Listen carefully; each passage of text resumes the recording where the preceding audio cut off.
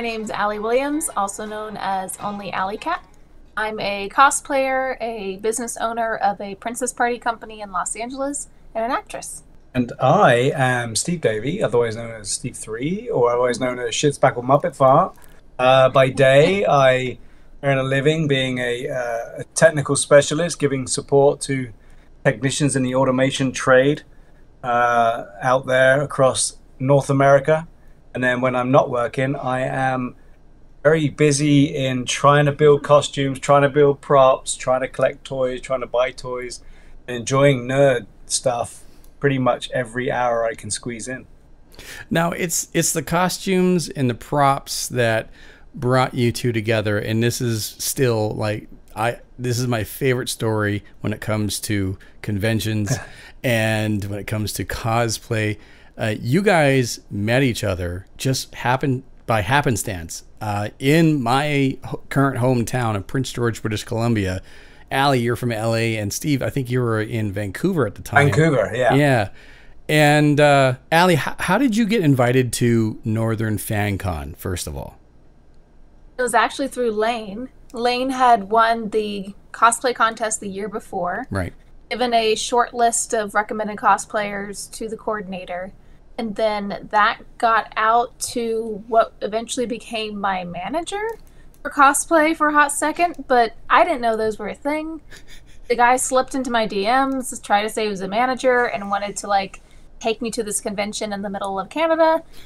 And as much as it seemed like the setup to a horror, like a scary movie, like, everything seemed like it all checked out. I did my research, everything seemed fine. And then before I knew it, I was on a plane to Canada and in the lobby of a convention and flirting with a cute British guy. Yeah. I didn't even have time to check into the hotel. Just, what do you do? What do you do? Wait a minute. Steve, you were invited to Northern FanCon because you were a part of the 501, right? Correct. Yeah. The 501st were up there. They've been doing it, I think, since it started up there at Prince George. And it's such a fun convention to go to. It seems crazy that in the middle of Prince George, in what, 2 hockey rinks, you're going to get a great convention. But I think they blew it out of the park the first year with William Shatner, and then they just had some pretty cool guests. Yeah. But it's the environment, it's the people. It's such a fun convention. And if you're in BC, you've got to go up to Northern FanCon. And if you're going to go to Northern FanCon, you've got to stay in that hotel. I can't remember which hotel it was, but you've got to stay there just because of the bathrooms. You're talking about the Ramada. Yeah, you've got to stay there just for the Ramada. That thing alone is worth going to this convention for. It's staying there with your good buddy and see who gets caught by the phantom misting windows of the bathroom. Are they taking a shower or taking a number 2? Yeah. It's pretty odd that I could identify the hotel just by you mentioning the bathroom, the Ramada. Something else. I don't know who came up with that idea, but to have a misting window on a sliding door, not even a latched door, but a sliding door. Yeah. Like, oh man, we've had some funny stories in that hotel. Some funny stories. Definitely not a hotel room to share. No. That's for sure. Yeah, it's very private. It's not a business trip hotel where it's like you and a coworker. No. Yeah, but that's all it was for us, was going up there with somebody else that was part of the group because you shared a room to save money, right? So yeah. So that's how you two met, and I love the fact that it has gotten you to this point. You're happily married. You got married on what? We got married a month before COVID, and down in Disneyland, down in Batu. We actually rode on the Smuggler's Run with 4 of our friends. One of them was an all-day minister, and he married us during the course of flying the Smuggler's Run ride in the cockpit of the Millennium Falcon. So that is something never to be forgotten, always to be enjoyed, and just an absolute landmark of an occasion.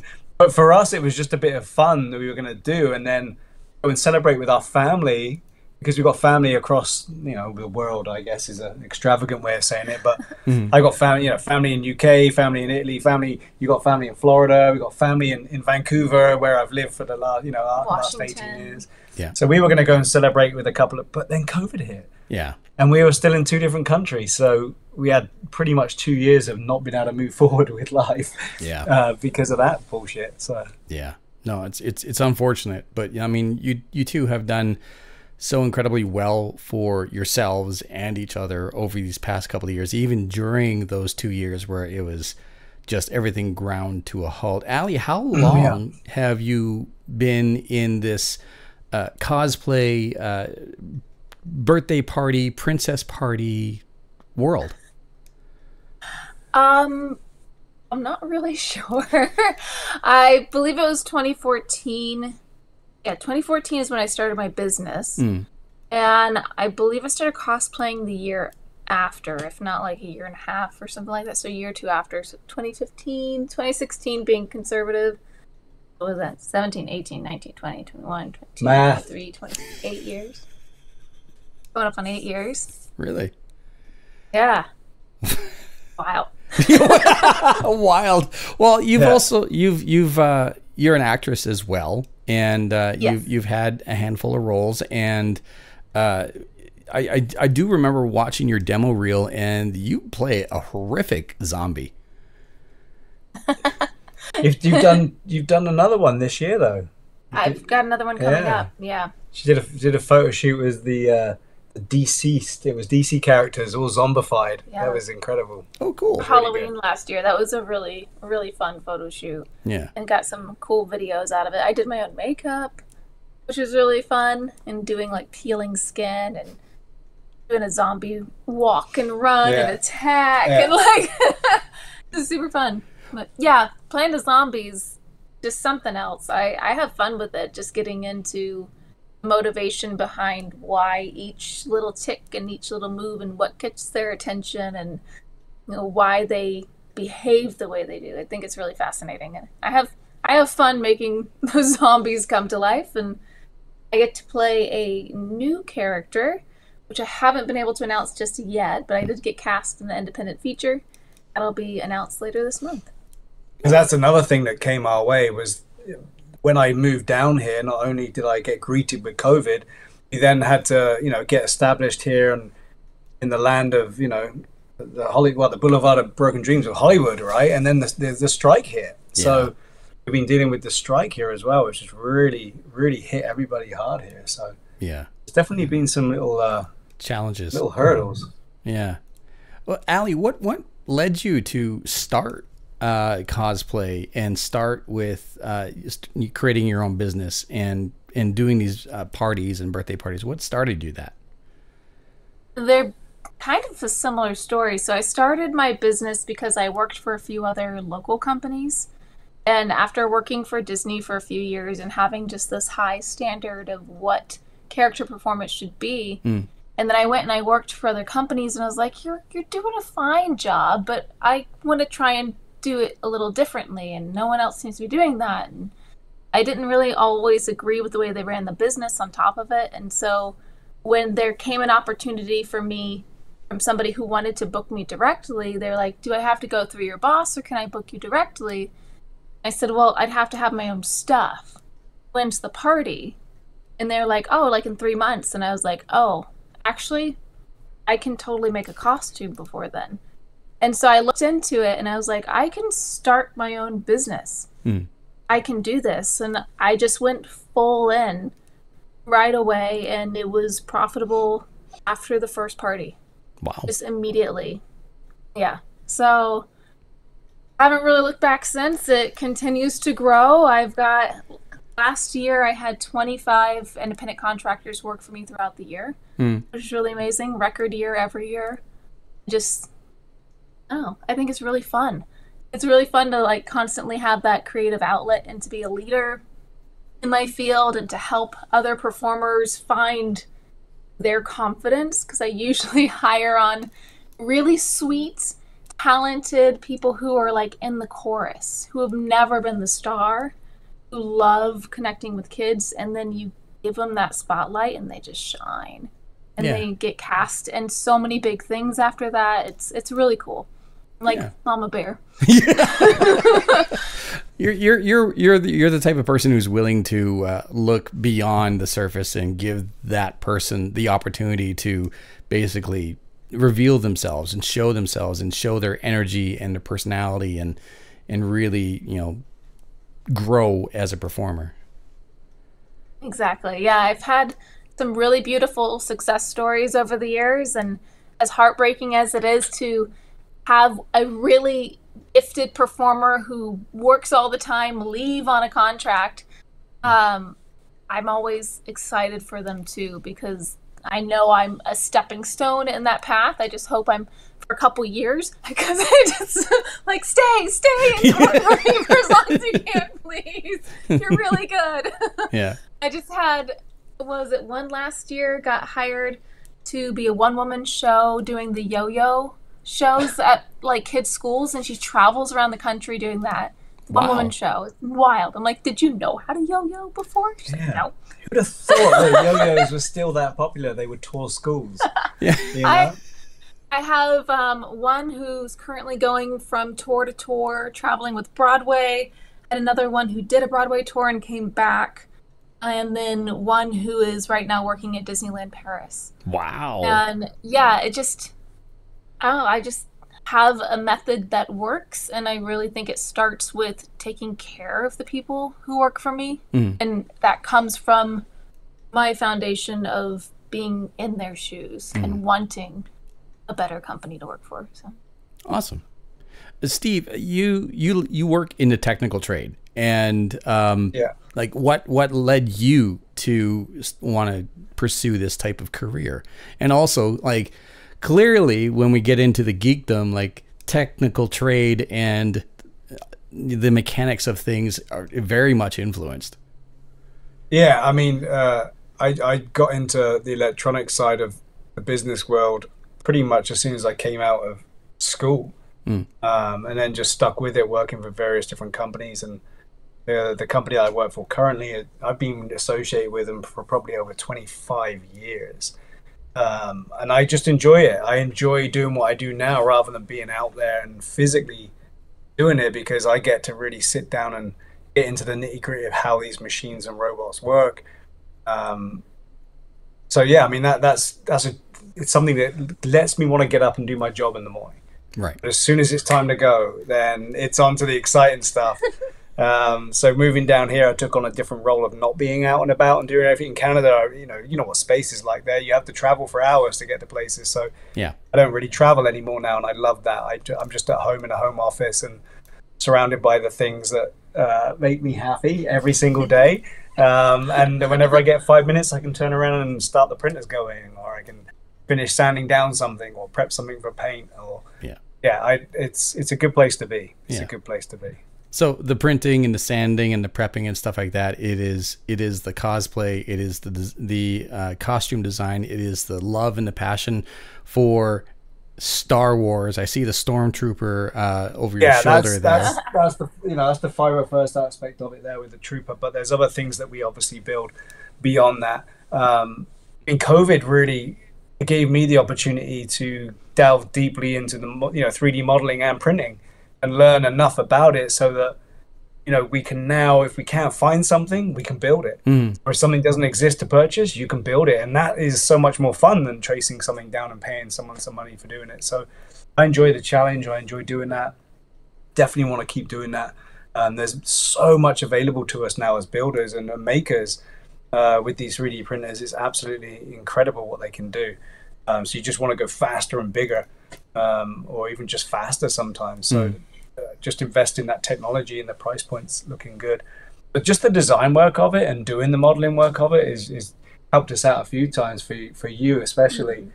If Ali gets a contract to do something that's very bespoke and not a character that everyone knows, that stuff doesn't exist. So there's been times when I've been able to pull together parts of a costume, some embellishments, some weaponry, whatever it takes, and just design that, hang it out, paint it up, and there it is. It's there. So I love that.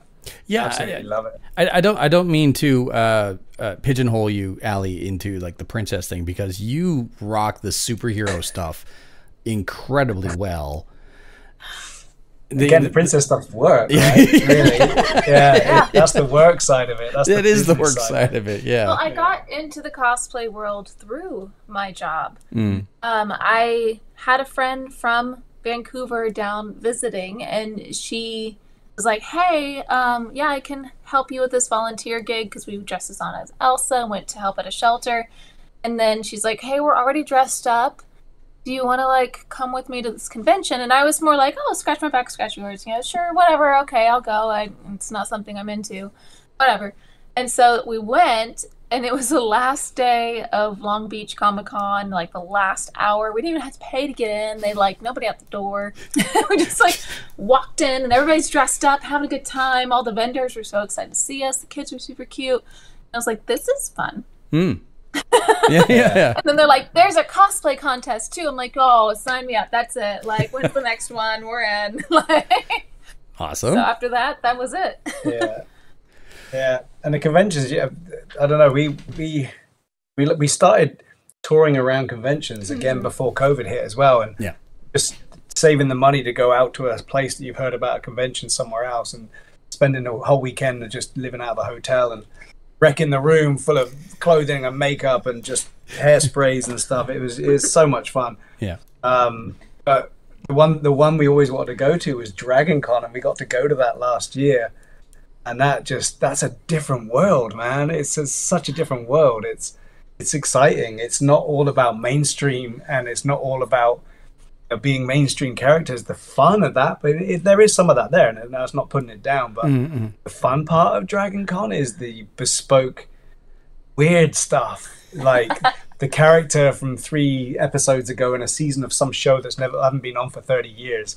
And you see someone dressed, you're like, "I know that character," and then that's where the fun comes out. So I think that's ignited a spark in me that I really want to go back there and pick some crazy unknown character and just wait till somebody recognizes it. And if they don't, they don't. But that's such a different convention. It's just there's like 3 hours of a day where no one's out partying. It's absolutely crazy. Yeah, crazy. From 4 to 7, 4 a.m. to 7 a.m. They have to clean the floors and restock the bars. Absolutely. Jeez. Like, so yeah, when it comes to like the big ones, like I haven't had a chance to actually attend any of the massive cons yet. Dragon Con is on the bucket list, but I do get the sense of, instead of it being the upper echelon and just that, it's actually just a typical convention, a gathering of fandom, but it's just turned up to 11 from both sides. You get the absolute amateur, the rookie, the ones who are just being introduced, all the way up to the professional levels and beyond that are also having just as much fun at that same event. Yeah, and you kind of take, if you are somebody that's well known for doing it, you kind of go there with some anonymity, really, to be honest, because no one cares. I don't know if it's right. I don't know if it's the right thing to say, but no one cares. At Dragon Con, nobody cares how many followers you have. Don't care. It doesn't matter how much you pay for your costume. It doesn't matter how good quality the costume is. If it's fun and it looks cool, it doesn't matter what it's made of or how it was made or how long it took to make. You're having fun in it, and everyone loves that. And I think that's such a welcoming environment. And I think that's something which I hadn't experienced until I went to the Dragon Con. I'm not saying that conventions aren't welcoming, but there's a certain, stigma attached to some conventions, I feel. It was definitely an eye-opener. Yeah. But man, it's hard to get there. It's one of those, if you went last year and you had a hotel room, then you get a hotel room next year. But if you lose that hotel room, then you can't get another one. Now you can't go, right? So what is that called? Legacy. Yeah. Legacy rooms. Yeah, legacy rooms. So it's for going once. Once or more than once? If you book a room, in the certain hotels like the Marriott and the Hilton, I believe, and maybe one other one, if you get a room there and that room is under your name, then you have the first opportunity or first right of refusal. It's kind of similar to San Diego, right? Because if you have a pass at San Diego, you get the opportunity to reinstall that pass for the next year. So it's kind of similar to that. That's kind of wild. Yeah. Yeah, Wow. but if you get to go, dude, seriously, if you get the opportunity, just go. It's And yeah, it's amazing. it's on the bucket list. Like there's Yeah. me being you know who I am, and like I love to talk to people and interview people, and the amount of people that I would love to have a chat with, or even get the opportunity to interview, that attend Dragon Con on a regular basis is like that's half my like all-star roster list right there. Some of them like is extremely well known, and some of them I might even just meet while there. Like it is something that I do hope to experience for myself in the future. I hope so. I really hope so. It's so much fun.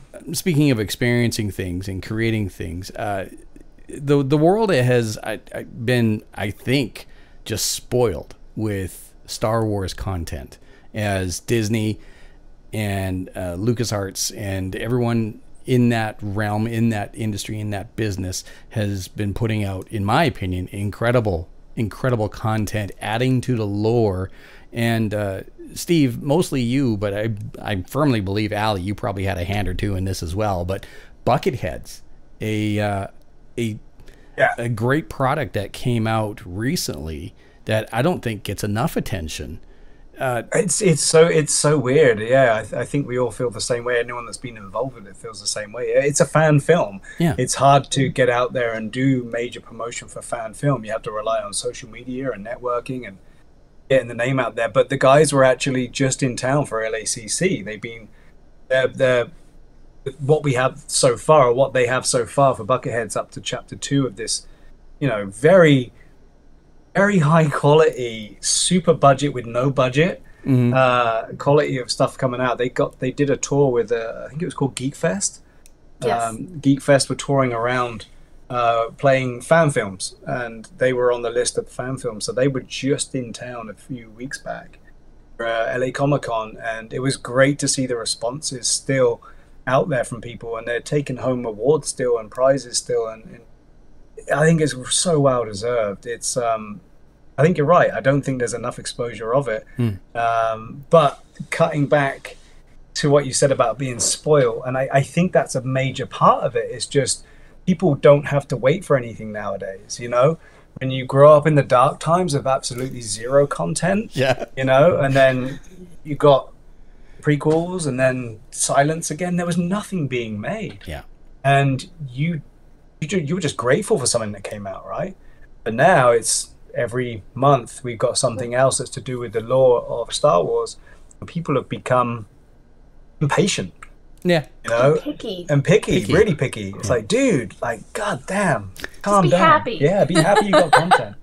But again, with Bucketheads being a non-profit, volunteer-based production, every single part of that show, if you get to watch it, every single part of it is from somebody donating time, donating parts, donating their talents, including the actors, the guys behind the scenes doing all the CG.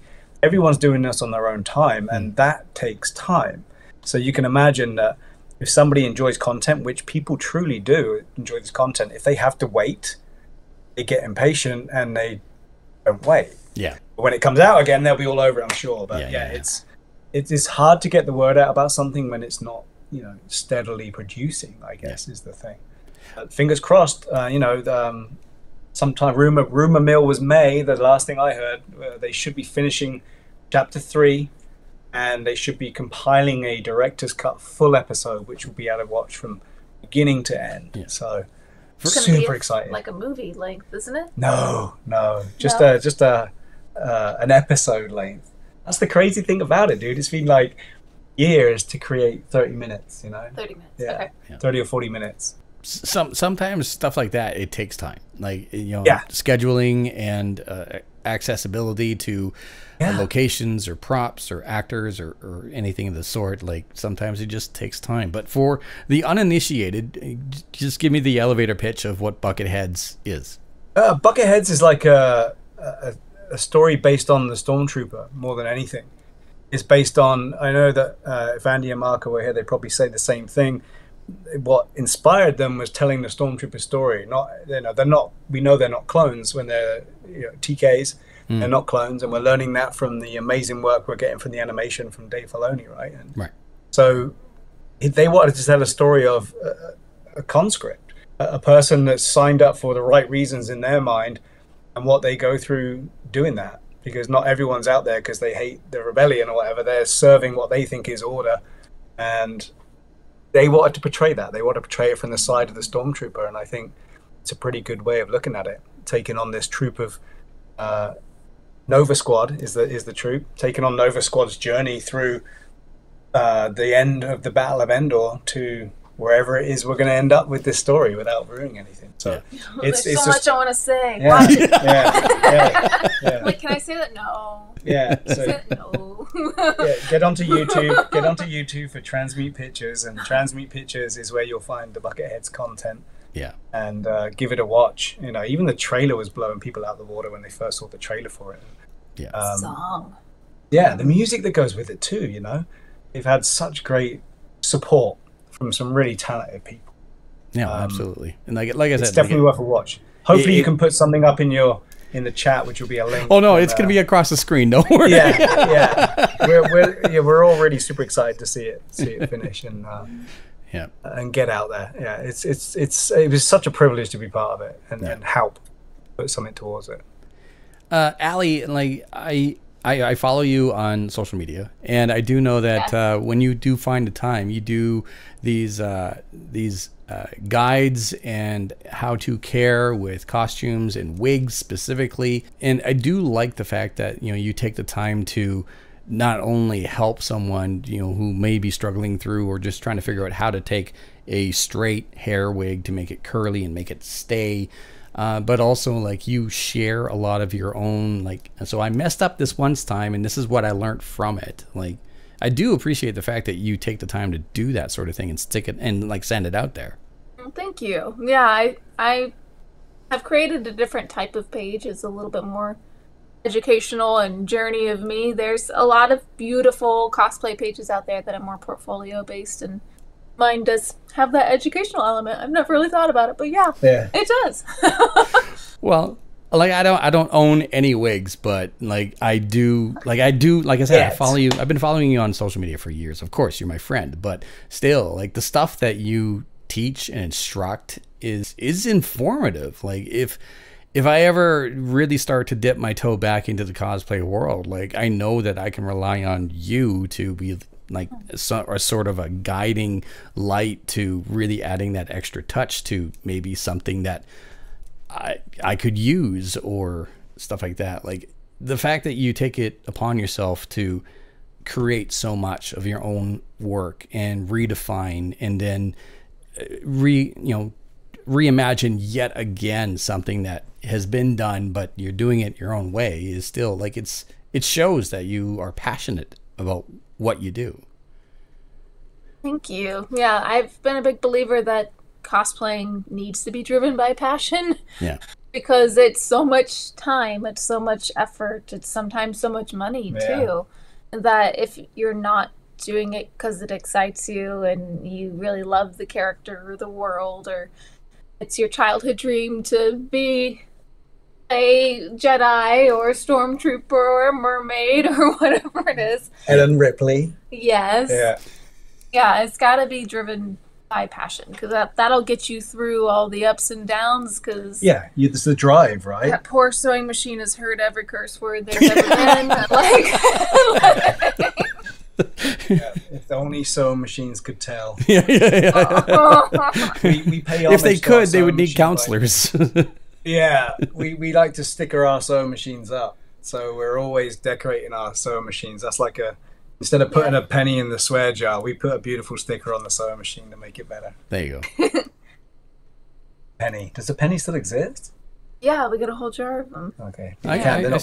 My piggy bank is right are. there, and I still have pennies and nickels and quarters and dimes in there. So you never know when they'll come in handy. Exactly. It's interesting about the passion thing too, because I don't know about you, and I don't know about you, but I found that a while back the passion dropped. You know, after we all got out of the dark times there of COVID, the passion kind of dropped a bit. And it's right. If you're not feeling it, then you don't enjoy it. And we are definitely firm believers in, if I don't want to make it, I'm not going to make it. Yeah. And so just because we're not making doesn't mean we're not interested in cosplay, but nothing's come along that's really floated our boat to make. Yeah. So what's the point of just making it if you don't want to own it? I don't want to sell my shit, and I don't want to give it away. So, you know, if I want to make it, I want to have it and wear it and enjoy it, no matter what it is. And for me, it needs to be a timeless character that you can do that with. Is what I find. That's what gives me the passion. Time. It doesn't matter when it came out. Doesn't matter how good everyone thinks it was. It's got to be a character you got some passion about. Yeah. Because then you don't mind wearing it no matter when. Yeah. Yeah, we've worn some of our newer stuff that's more classic. We've worn it to a couple conventions now, and every single time it gets great feedback, and we have a blast. And that's what matters. We have fun. Yeah. Yeah. Well, like every once in a while, like even myself, and I'm sure anyone else could feel the same way. Like, you know, something you're passionate about, something you enjoy, something you love, something you essentially, like myself, do for free. You know, but do it because I love it. Every once in a while, that passion does kind of fade. It tapers off. And, you know, I find for myself, it's those moments where I need to take a step back, maybe take a break, and try to find a different way of approaching it, because I don't want to give it up. It's just whatever I may have been doing up until that point has just burnt me out. So looking at it from a different view, or taking on a different perspective, or even just simply stepping back and taking a break can really help revitalize that energy into what it is that you are working towards or passionate about or don't want to ever give up, you know? Yeah. It's also the people you meet too. Yeah. You know, you meet the right people, then they ignite that fire for you again. You know, and you just want to get together with those people. You want to do that convention with those people, and that's another thing which really keeps you going too, finding the right people. Last year, I asked all of my guests one simple question, and they all answered their own different ways. This year, I want to do the same thing, but I'm going to ask a different question. Last year, the question was, what's one thing about you that no one knows simply because they just haven't asked? And I've gotten answers from a content creator who was also a champion square dancer, an adult film star who has a world-class cornbread recipe in her family, like just wild stuff like that. So for you guys, my question is, what was your first job? You go first. I believe the first job can we qualify this? Sure. Do you mean the first job you got paid any amount of money for, Yes. or the first job you had? Yes. The first job you had is a career that you could be on. So, first job you got paid for. So I can qualify this. My first job I ever got paid to do was a pizza cook for a place called Panagopolis, which is now Panago. Okay, go.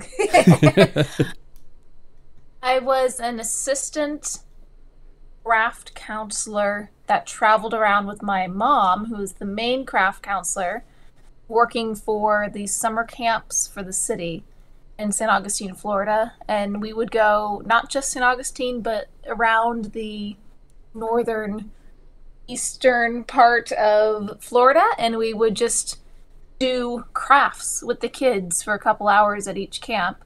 And we'd see that camp once a week. So we were all like on rotation. So I was a camp counselor specifically with crafts.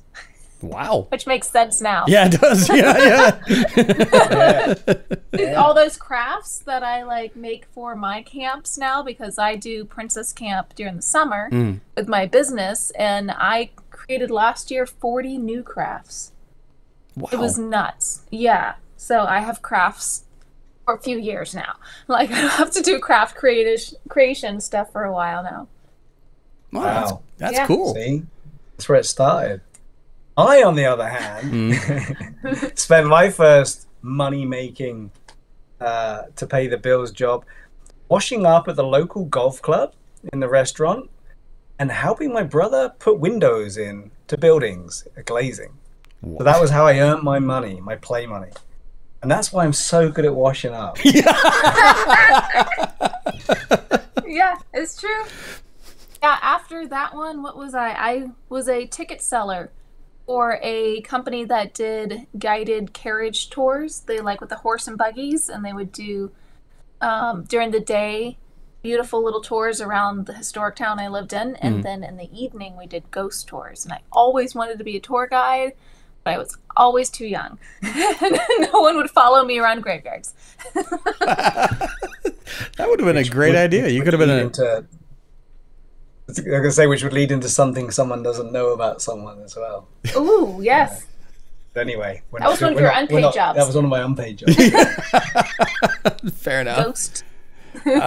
So, you know, just to share and share alike, yeah, I was a pizza cook for a company called Panagopolis, which they have now shortened to Panago. I can make an Italian style pizza. I can flip the dough into the air. I can still do it. It's all muscle memory. But half my job was also prep cook, so I would also do the wash up. And because I was the youngest and newest person in the kitchen, my first duty every day before the shift was dicing all the white onions. Oh, so no. you got your chopping skills down. I got my chopping skills down, and I cried like a baby every fucking day. It doesn't stop, right? Doesn't matter how many you've done. Exactly, yeah. Crying. You're a fast chopper or a slow chopper? I'm a fast chopper now, but back then, man, ooh, it was tough. You didn't get the slap chop and just call it a day? This was 1994. Slap chop wasn't around. It came out around early 2000s. It came out because of this guy having to chop all the onions. He's like, I wish someone would make something. Yeah, if only. So, what is in store for both of you, if you don't mind sharing, and if you want to share and let people know where to tune in or follow or anything of the such, this is where to do it.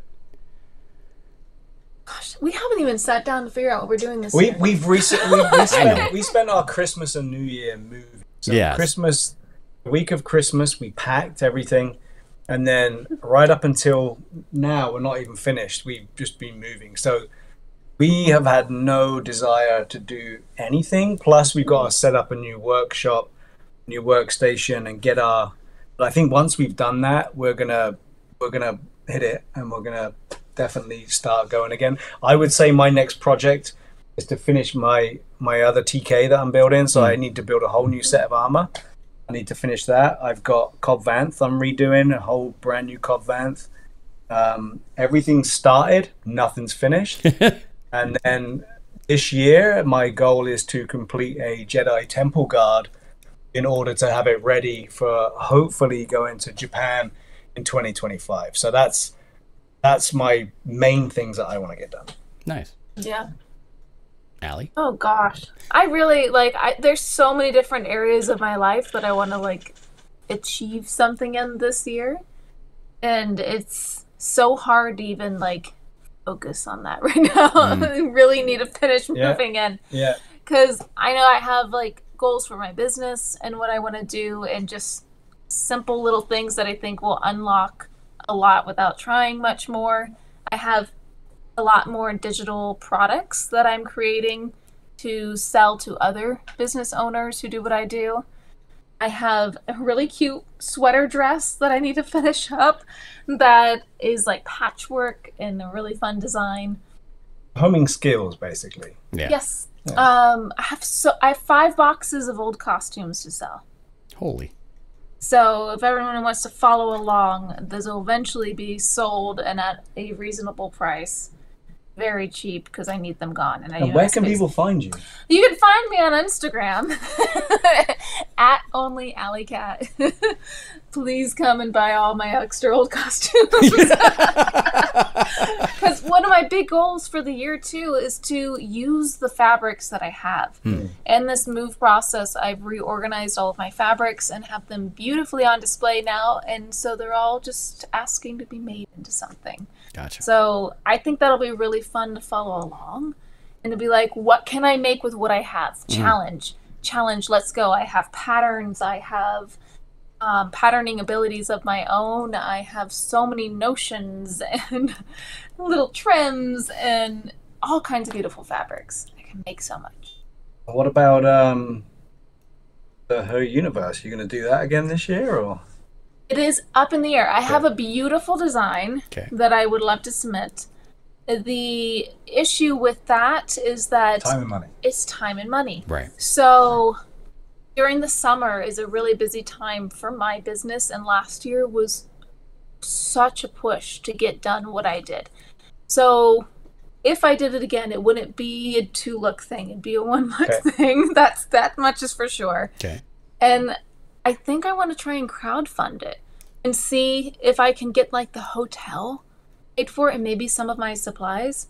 Because I just wish that they gave some kind of per diem, like something, like to all their finalists. It would help so much. And it's, I think, holding a lot of beautiful, talented designers back from entering because it's so expensive. Yeah, it's essentially all or nothing.